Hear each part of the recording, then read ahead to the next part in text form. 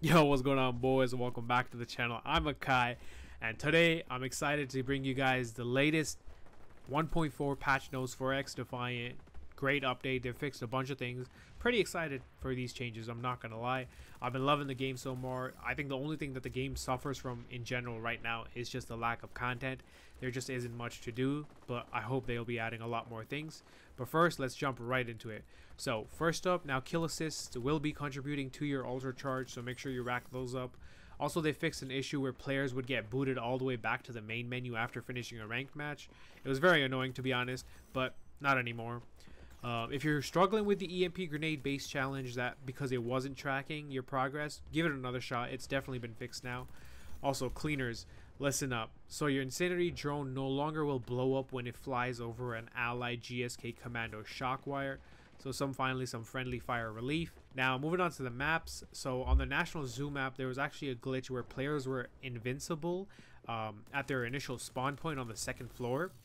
So that's been patched, so no more unfair advantages. Zone control had a bug where all the zones would suddenly unlock, giving the attacking team an easy win. The bug's been squashed, so now you've actually got to earn your victory through the right way.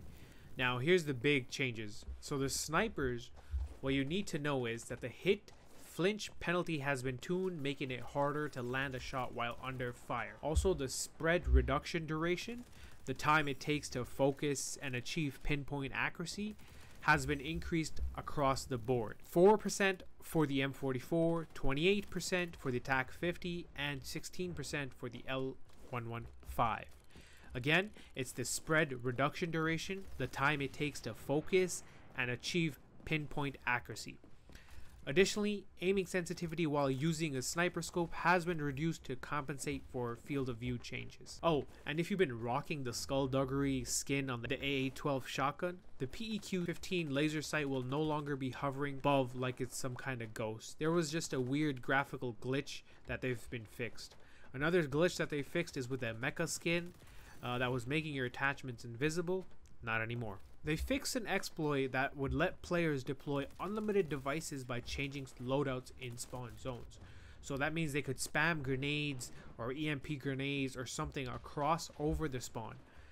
But no more unlimited spam now. Getting stuck by sticky grenades even after dodging them? Well, not anymore. That's been addressed. And to be honest, that is one of the biggest changes that they've done with the netcode, which is a very, very good positive for them. Now, explosions will be sounding a lot better, especially when you're spamming grenades. Plus you'll hear those spider bots actually creeping up a lot more clearer now, so definitely watch out for that.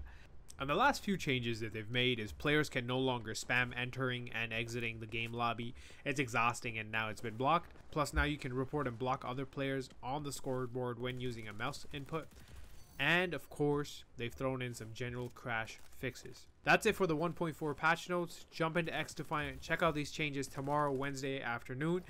As always, let me know what you guys think in the comments below. I am very excited to see that sticky grenade change. They're working on the netcode, which is nice. I am very happy to see that weapon. I am very happy to see the sniper nerf come in as well. And I'm glad that they're making general changes to the spider bots as well, man. So far, it's slow, but it's been steady, and I like it so far. Other than that, definitely let me know what you guys think. If you guys have any more changes you would like to see, let me know in the comments down below. Other than that, make sure you like and subscribe if you want to stay up to the latest XDefiant news, class videos, and everything like that in general. See you guys in the next video. Peace.